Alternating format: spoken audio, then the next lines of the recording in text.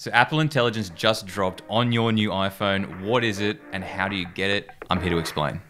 So all you have to do is download that Apple iOS 18.2 and then head over to settings and then click Apple Intelligence. It's a new menu and all you have to do is toggle it on and you've got it. So the first thing you'll notice when you've got your new iPhone is the new Siri. It's a glowing ring around the outside and I think it looks pretty schmick.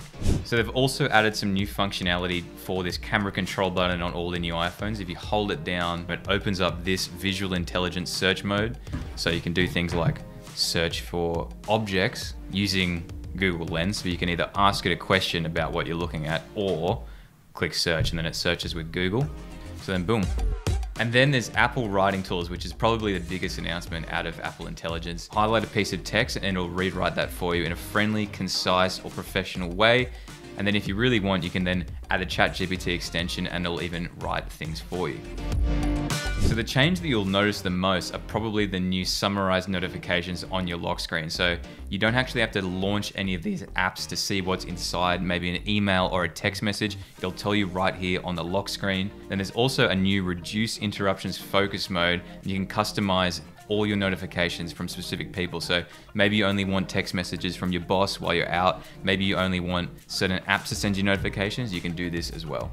So there are also some new image creation tools. My favorite is the new Genmoji, which lets you essentially create any emoji that you can possibly think of in Apple style. It won't look like a Samsung emoji, don't worry.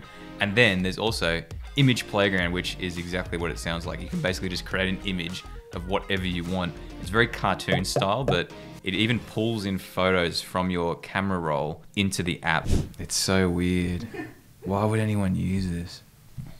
That is just creepy, dude. So that's all the basics of Apple Intelligence. Hopefully you know what's inside your phone now, but there's actually a lot more than that, and I've summarized it all in an article at manofmany.com. Let me know what your favorite feature of Apple Intelligence is so far. Have you been playing around with it? Have you created any funny images in the image playground? Let me know in the comments. And that's Apple Intelligence. See you guys next time.